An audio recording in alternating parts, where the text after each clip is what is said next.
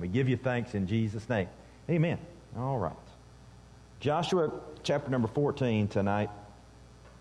I'm just going to kind of make a little survey of this passage of Scripture.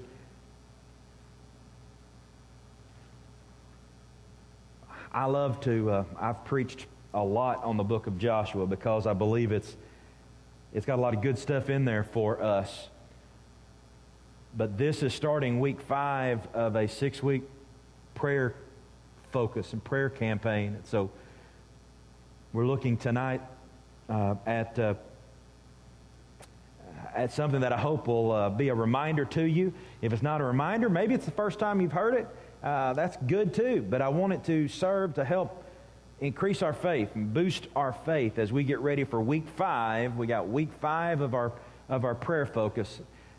And just your pastor's heart here tonight is this. If you haven't been praying extra, if you haven't been focusing on prayer and fasting in the previous 4 weeks, please, please, please, for the sake of this church, for the sake of our community, for the sake of the lost, pray. Join us this week. Let today be the first day and get in on these last 2 weeks of this prayer emphasis. Folks, I believe that God wants to do great things even in the time in which we live, when it seems like every piece of news is bad news. I believe God wants to do great things. But nothing great in the kingdom of God ever comes about without prayer, without people being involved in prayer. And so, we need to hitch all of our horses to this wagon. We all need to hitch together and pull in the same direction here. We need to pray, because there are mountainous issues. Where? In our society, in our neighborhoods, in our families that are represented here by this group of people tonight. There are mountainous problems. I mean, what do I mean by that? Things that are too big for you to fix. Things that are too big for me to fix. Things that are too big for all of us together to fix.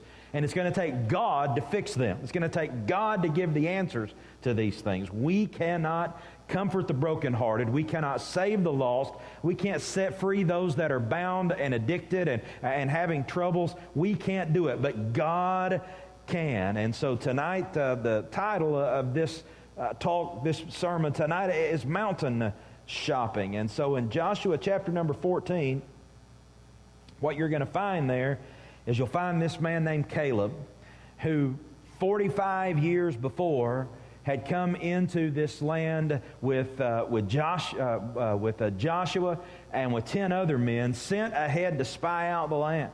And while they made their survey of the land, they came back to report to Moses and the other members of Israel. They came back and said, 10 of them, we can't do it. There's giants in the land, there's walled cities, there's mountainous problems, and we're not able to go up and take that country. We cannot do it. It's too great a task for us. Joshua and Caleb, I know some of you, this is just a reminder, maybe all of you tonight. You've heard this story preached many times before, but Joshua and Caleb were the only 2 of the 12 that said, we are able to go up and take the country. God has promised this to us, and we're able to do it. But the 10 swayed the people, and so they missed their opportunity to enter in. Folks, let me tell you, I believe we've got an opportunity presented before us as a church right now. We can say, oh, the bigger churches can do that, or oh, some other church can do that, or oh, some other pastor, some other people. But I believe that we have a God-given opportunity right now to make a difference for eternity's sake in this community and in the areas around which this church is planted, to make a difference, to see souls saved, to influence the lives and futures of people. We don't need to hesitate. We need to pick out our mountain. Now that's where this story is in Joshua 14. 45 years thereabout have passed since Joshua and Caleb said, I believe what God says over what I see with my own man-made, my own human eyes here. I believe what God says, but they missed the opportunity. And so for 40 years they wander in the wilderness while all of those men and women who hesitated at God's promises died in the wilderness because of their unbelief. And then 5 years of military campaigning, 5 years of fighting to take the land that God has promised them. They'd seen Jericho fall, and they'd seen other great miracles of God. And now, at about 85 years old, this young man named Caleb says, God promised me a mountain, and I'm ready to go take possession of it. I'm ready to go and take that mountain that God has promised unto me. You see, Canaan in this story, the promised land, it pictures the victorious Christian life. Joshua pictures Jesus, our leader. In fact, his name means the same thing as Jesus in the New Testament. He is our Savior. He's our leader.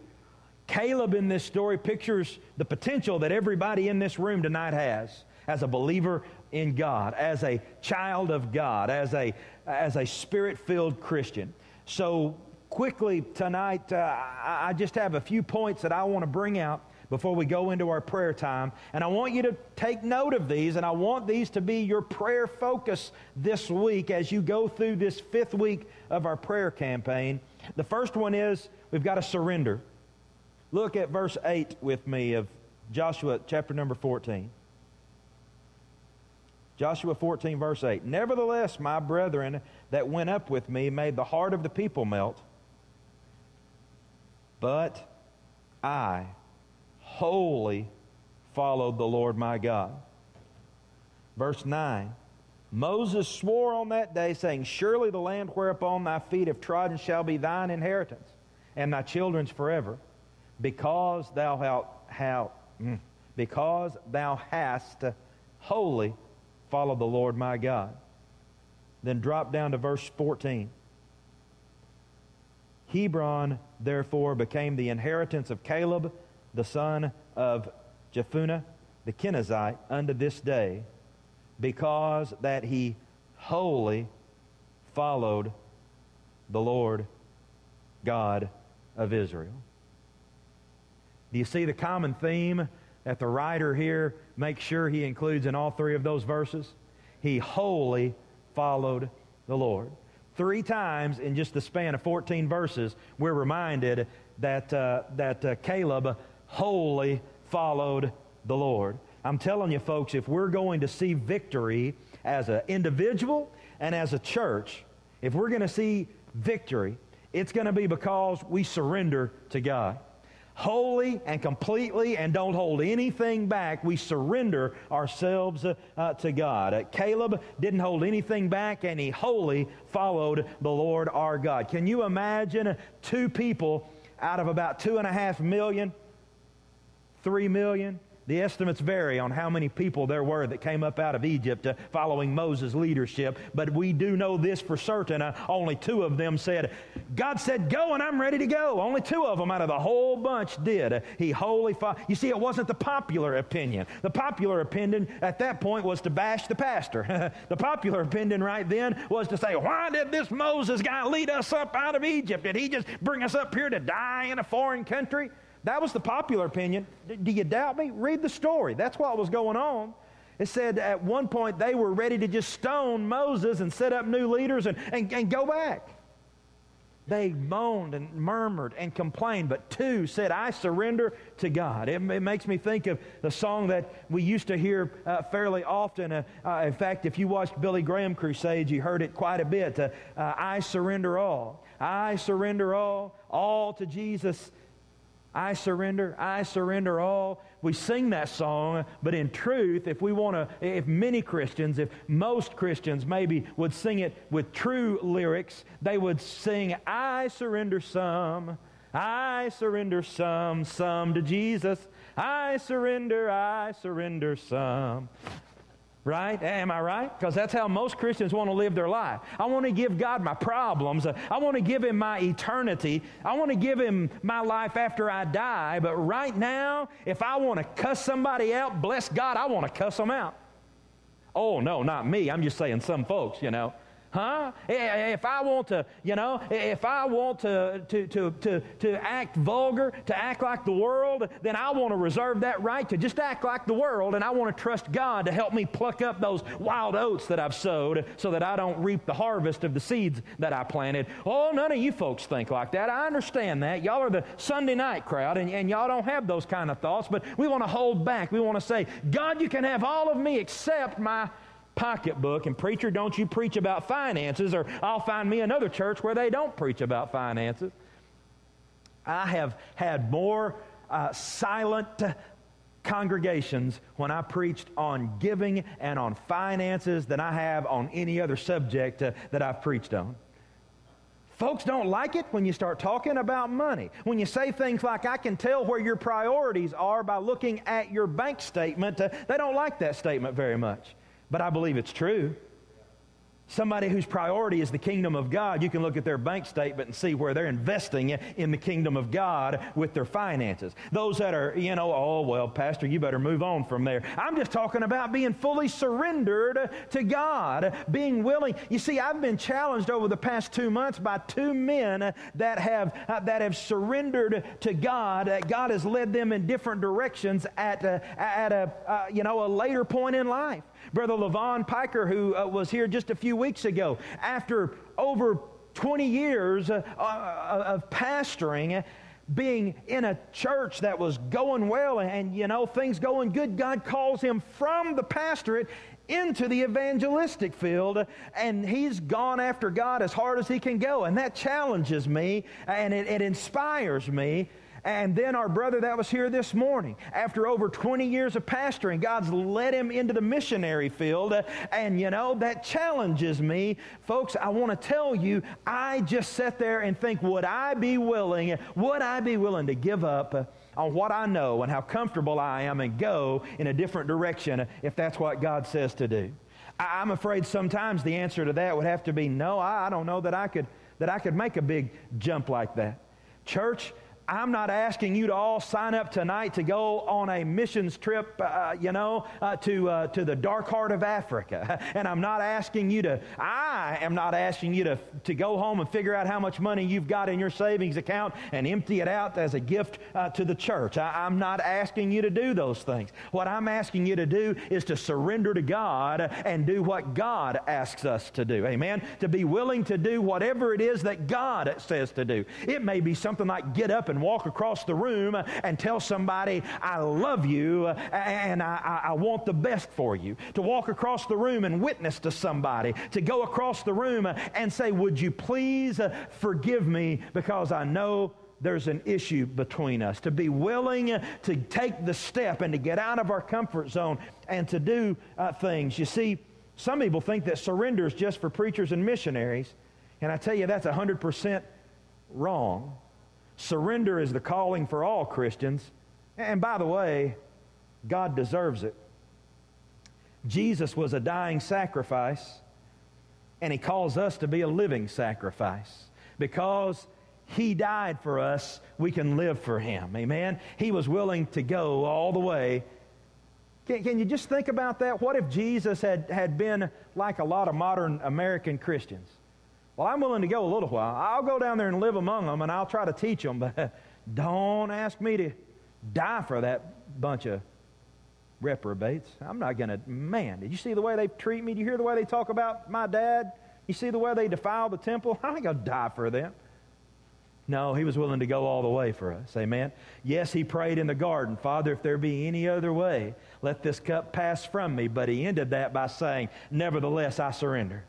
Nevertheless, not my will, but thine be done. And He went all the way for us. Why would we hold anything back from a God that is willing to go all the way for every one of us? Why would we hold back and say, no, God, I'm not going to give up my anger because sometimes I just like to be mad at somebody. Oh, God, I'm not going to give up my finances because, God, I need that money and I don't know that I can trust you to take care of me. Or I'm not going to give up my whatever my issue is. I'm going to hold on to that.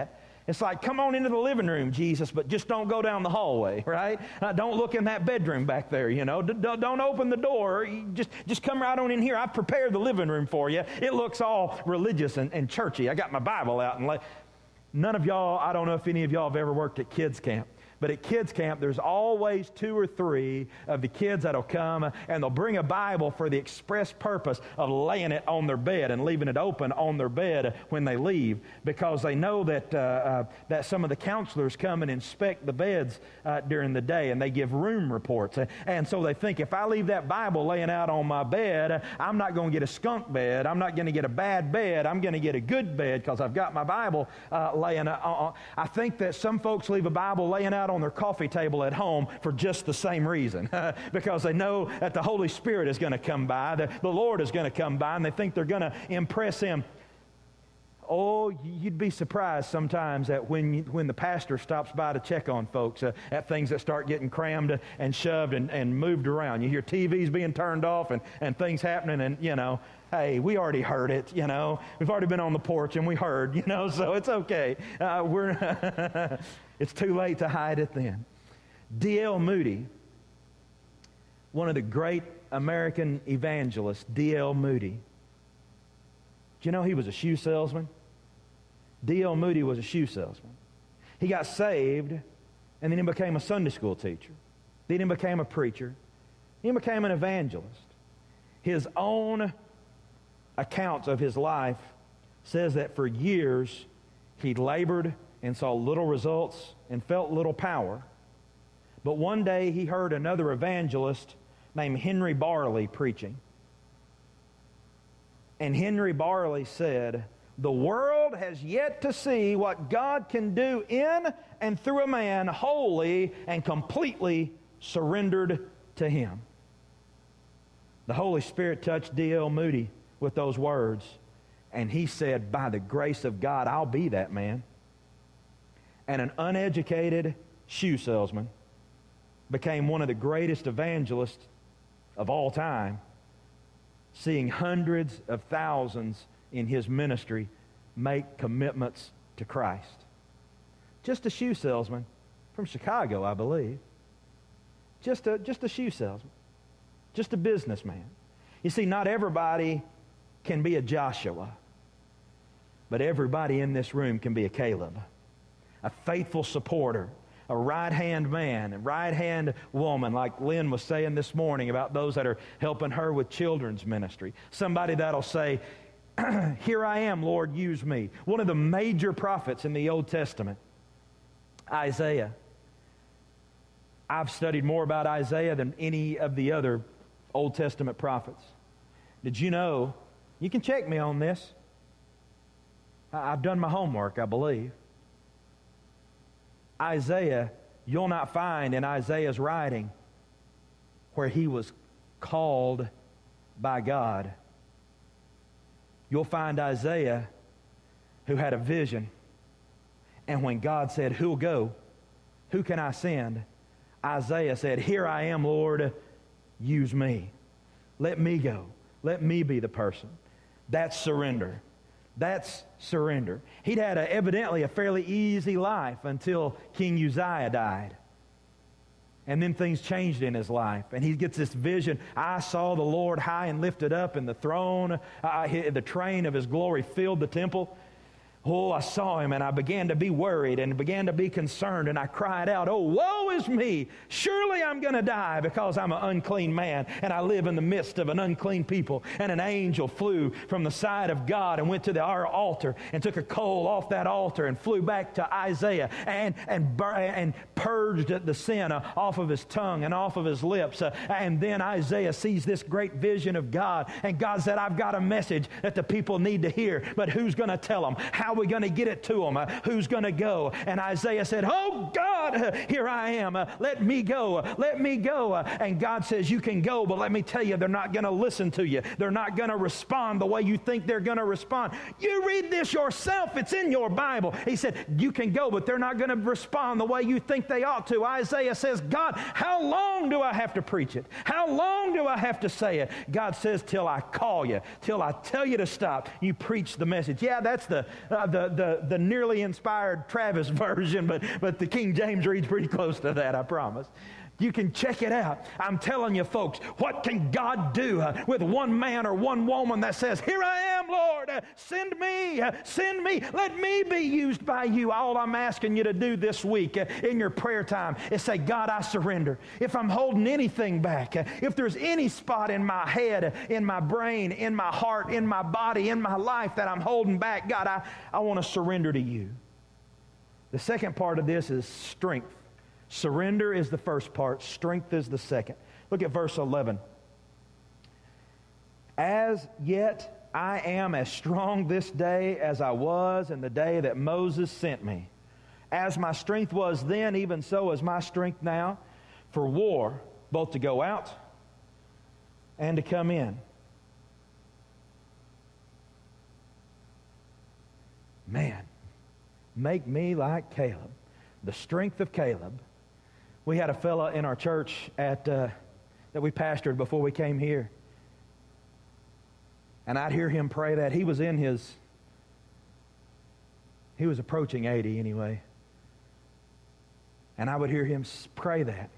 I would hear him pray that prayer. God, give me the strength of Caleb. Give me the strength of Caleb. You know what? I think that's a pretty awesome thing to pray. Because some of us are closer to 85 than others of us here. But every single one of us have a point where our strength runs out. Every one of us have a point where our strength comes to an end, where we try to stand and work and minister and sing and play music and teach and preach and witness in our own strength, and that strength runs out. And we start to say, what good is it doing? What dent am I making? This little light of mine, I'm really getting tired of trying to keep it shining, but when we're laboring in our own strength. But we say, God, give me that same strength that old Caleb had, that I will run on in your strength, that I will, having done all to stand, I will stand therefore, God, because your strength is going to enable me. You're going to make me strong. You're going to make me able. You're going to keep me strong. Caleb's strength was in the Word of God. Look at verse number 6, down the second part of the verse number 6, of verse number 6. He says, Thou knowest the thing that the Lord spoke unto Moses, the man of God, concerning me and thee. You see, he remembered what Pastor Moses had said. You guys are going to be blessed. You guys are going to be, when you come into the promised land, you guys are going to be blessed. He remembered that word, and it was giving him strength now in his 80s. Look at verse number 10. Now behold, the Lord has kept me alive, as he said, these 45 years, ever since the Lord spoke the word to Moses. You see, there again, the word. He's remembering the word, and he's standing upon the word. Look at verse number 12. Now therefore give me this mountain whereof the Lord spoke in that day. The word of God makes him strong, as the Lord said. You see, Caleb could be strong because he remembered the word of the Lord. One of my favorite stories in the book of Acts has to do with old Peter. The fact that on the night before he was supposed to be executed, he's sound asleep in the jail. They've got him in the, if it was modern day time, he was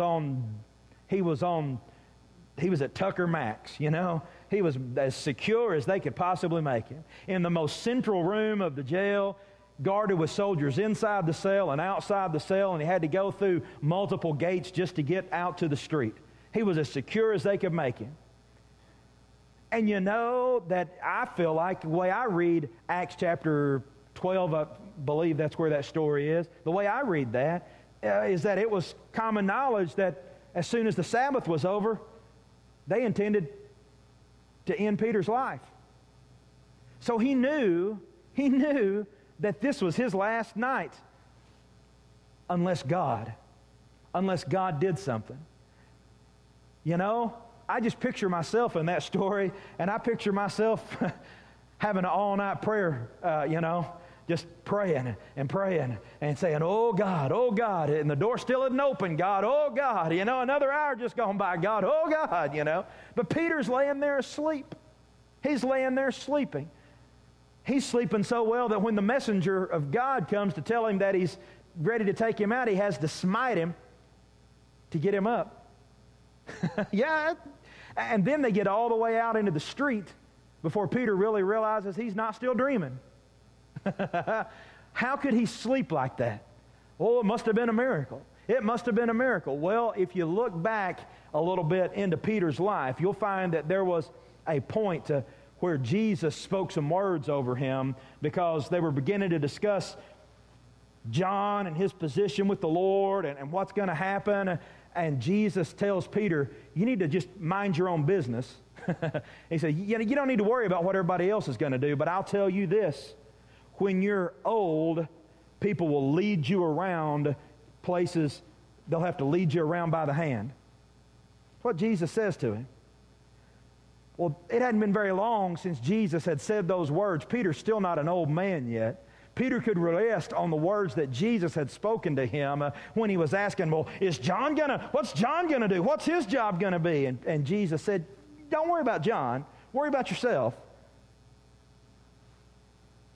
What am I trying to tell you? When you get a word from God, when God speaks something to you, that is your source of strength. And it doesn't have to be at a Rod Parsley or T.D. Jakes or Benny Hinn crusade where that great man of God speaks a word. It can be at your breakfast table after you've finished your toast and jam and got your word out to read a couple of minutes before you go on about your day, and God speaks to you after your biscuit and gravy and gives you a word for that day, and you can stand on it and be strong because of what God has said to you. He's spoken to you. It's no longer just the logos, just the word, the written word of God, but it becomes a rhema word, a Spirit-inspired, breathed word, and you can stand and be strong in it because of what you've heard from the Lord. I'm telling you, the Word of God is where your source of your strength comes from. That's what Caleb was drawing his strength from. He says, I know I'm 85, and I know that everybody probably thinks I ought to just retire and find me a rocking chair to sit down in somewhere and leave this all to the young pups, but I remember what God told me when I was 40. And I remember what my pastor Moses spoke over me and my life. And I've not seen it come to pass yet. And bless God, I'm ready to see this thing come to pass. And I'm going to take my sword and my shield, and I'm going to go take that mountain that God promised to give me. That's resolved because he'd heard from the Lord. I'm telling you, God will give us strength when we stand upon His Word. So this week as you pray, we're praying surrender. God, I surrender. I'm not holding anything back from you. If you want me to serve in the food pantry, if you want me to serve in the jail ministry, if you want me to be a nursing home minister, if you want me to be an armor bearer for my pastor, if you want me to, God, what you want me to do, I want to do. I'm surrendering. You've got the plan. I'm just surrendering. Then we're going to pray, God, I'm going to stand on your word. Your word says things like, I can do all things through Christ who strengthens me. Your word says I'm more than a conqueror through you because you love me. Your word says that if I will stand upon the rock of Jesus Christ, that the very gates of hell shall not prevail against me and against my church. God, your word says that you will add to your church. Your word says that you will build your church, and I'm going to stand on your word, Father. Your word says I am healed by your stripes, and I am standing on it. I know today, sometimes those things linger. Sometimes you got to speak to those things and say, I'm not listening to that pain. I'm listening to the word of the Lord. I'm not listening to that. I'm listening to God. And God says, I can do it through Christ. We just got to draw our strength from the word of God. And now the third part is struggle. Sacrifice, strength, struggle. Look at verse 7. 40 years old was I when Moses, the servant of the Lord, sent me to Kadesh Barnea to espy out the land, and I brought him word again as it was in my heart. Nevertheless, my brethren that went up with me made the heart of the people melt. Struggle. Mark it down. Nothing great happens absent of struggle. There's no victory without a battle. The door of opportunity swings on the hinges of opposition. You'll have to go against the crowd sometimes. You'll have to swim upstream, go against the flow. Caleb had to overcome short-sighted, negative people in order to claim his blessing from the Lord. They're supposed to be on his side, but the devil used them, and a whole generation missed the promised land because of it. Can I tell you tonight,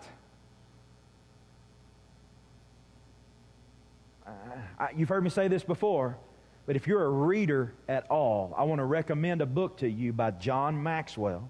It's called Failing Forward. It's an awesome read. But can I tell you that most of the things that we appreciate, many of the things we appreciate as part of our modern life, people failed and failed before they ever were able to produce those things. There was a minister. His sons got all excited. They had this idea, and they were talking to their dad about flying, and he's told his boys, if God had intended for man to fly through the air, he would have created him with wings as the birds. Leave it alone. Do something productive with your life. I'm glad that Orville and Wilbur Wright followed their dream and were the first, to fly. They had to overcome some opposition.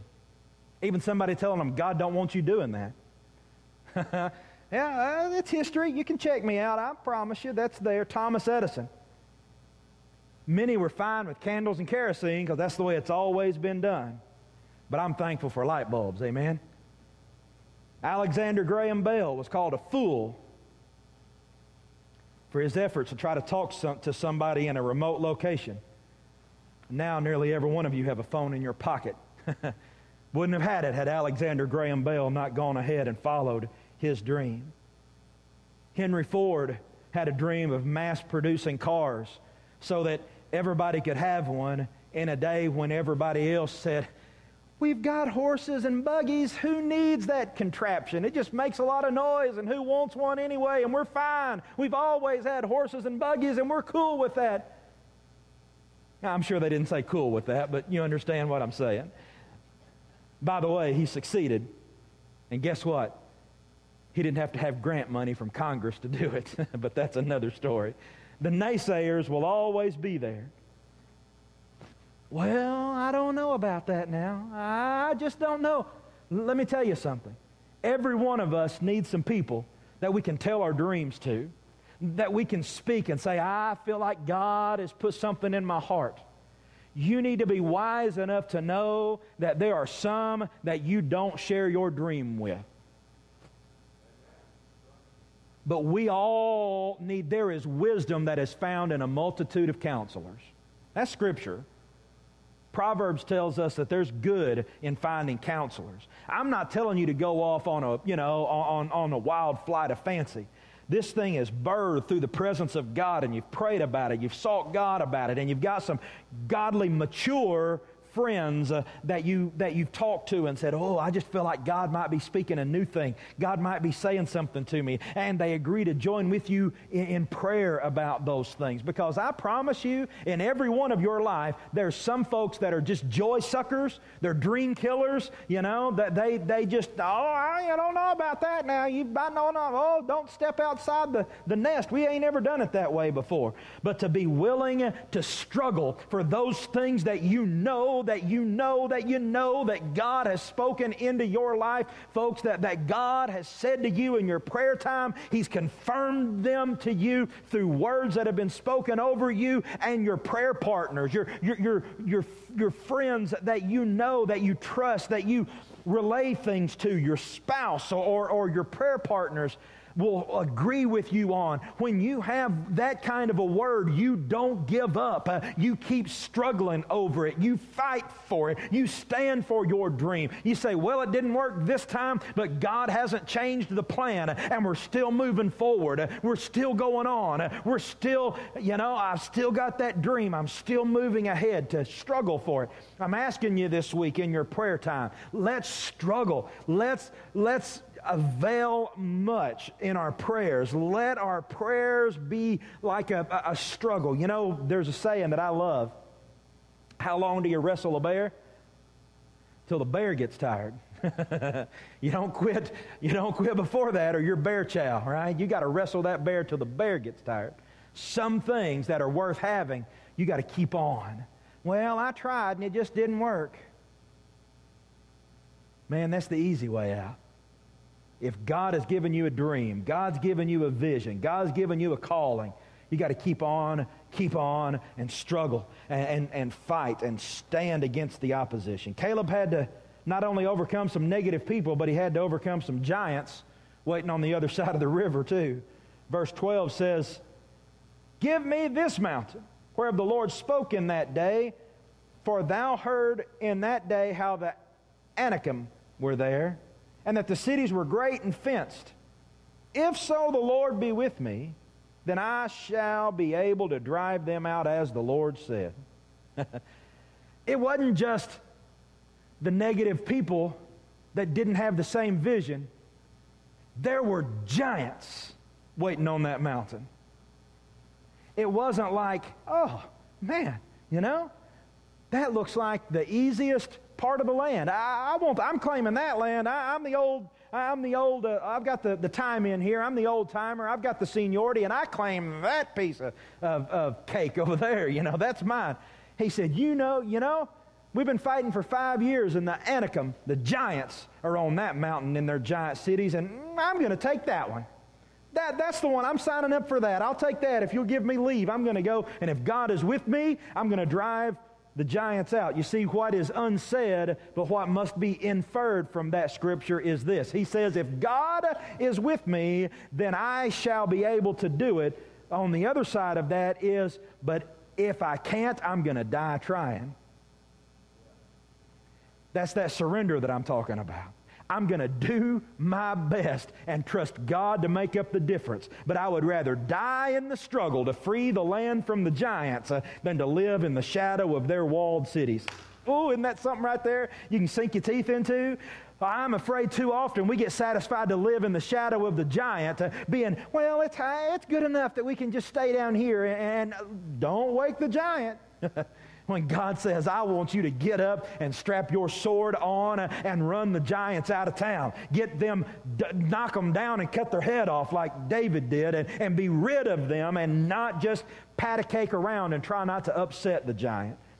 In Numbers 14, verse 9, the scripture says, "Rebel not ye against the Lord, neither fear the people of the land, for they are bread for us." What's that in response to? We can't do it. They're giants, and we're nothing. They're big, and we're little. We're grasshoppers compared to them in our own sight. That's what the scripture says. Caleb says, they're bread for us. They're bread for us. I'm not afraid of them. God's given them to us. Don't fear them. Don't rebel against God, and don't fear the people. They're bread for us. Caleb said, those giants won't be the means of your defeat. They'll be the means of your growth. We're going to eat their lunch. Have you ever witnessed a baby chick hatching? If you've ever witnessed a chick or hatching out of the egg, what seems to be a natural inclination to do, it's a struggle. It's hard for that chick to break out of that egg. It's not a real simple process, right? If you've witnessed it, it takes a little while. And what seems to be the natural thing to do is to help it out. That chick won't survive if you don't let it break out of that egg itself. It's got to go through the struggle, It's got to survive by fighting through the eggshell itself. Because when you remove the eggshell and you remove the struggle, it'll be too weak to survive the fight. And in freeing it from the eggshell, you're just consigning it to die. Folks, some things in life we're only going to have if we're willing to struggle for it, if we're willing to fight for it, to stand up on the promise of God's Word and fight for it. I tell you what, I want to see a growing, thriving, powerful church, and I'm willing to fight for it. I'm willing to stand and to fight for what I believe God wants to see right here on Pleasant Hill at Lake Hamilton Assembly of God. I believe that God is pleased that Pleasant Hill Baptist is growing. You know, I believe that pleases God. I know Brother George, he's a solid man, a solid preacher, but I believe that God has enough folks around here that Pleasant Hill Assembly, Lake Hamilton Assembly can be growing at the same time that the church across the street is growing, and we won't be having to swap sheep between the sheep sheds. There's plenty of sheep to be brought into the fold, and I'm willing to do what I can to fight to see that happen, but I'm not willing to fight all by myself. I want some folks on some pews to do some fighting with me to see your church and my church and our church, His church, growing in the kingdom of God. It's going to take surrender. It's going to take drawing our strength from the Word. It's going to take struggle. You understand that. That's why you're here on a Sunday night. But I'm challenging you to view your difficulties as opportunities instead of obstacles. Are you an optimist? Are you a pessimist? Or are you a realist? Oh, I'm not a pessimist. I'm just a realist. Faith is optimistic. I believe that. Do you? Faith is optimistic. I believe, and God is real, so therefore it's realistic for a Christian to place optimistic faith in God.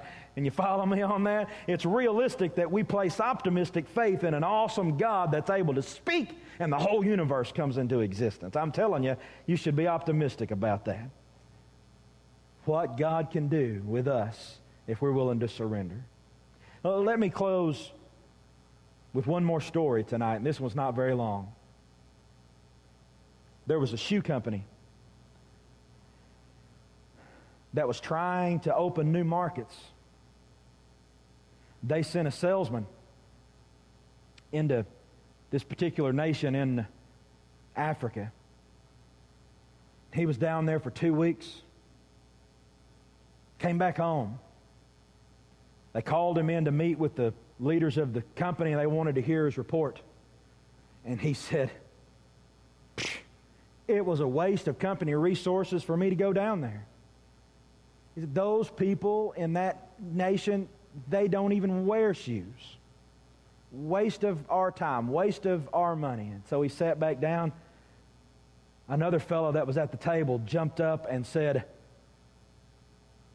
I'll go. If nobody's wearing shoes now, we've got a nation full of sales prospects. What one guy saw as an impossible task, because they're not even in the habit of wearing shoes, the other guy saw as riches untold, because everybody's a potential customer if nobody has any shoes. Why did I tell you that? Folks, we can look out and we can see the drunks and the drug addicts and the thieves and the crooks and the molesters and whatever, the people who are in sin. And we can say, oh God, what hope is there for a holiness church? What hope is there for a Pentecostal church? Lord, everybody around here is a bunch of reprobates. Or we can look out and say, God, look at the potential that is in this community for all those drunks and those thieves and those murderers and those abusers and those reprobates out there to hear the good news of Jesus Christ. I'm telling you, when I look around, there's a lot of potential for the church to grow because, folks, there's a lot of people who still need to surrender their life to Jesus Christ. Nothing is too great for the kingdom of God to overcome.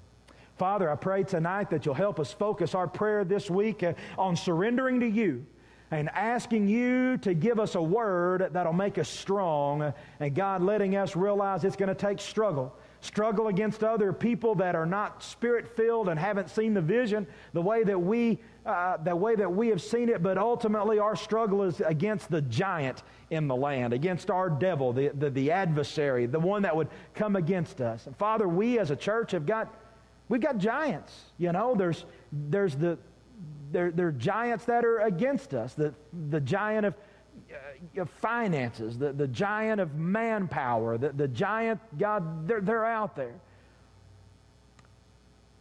But Lord, we believe that you'll give us the stones for our sling so that we can face them one by one and bring them down.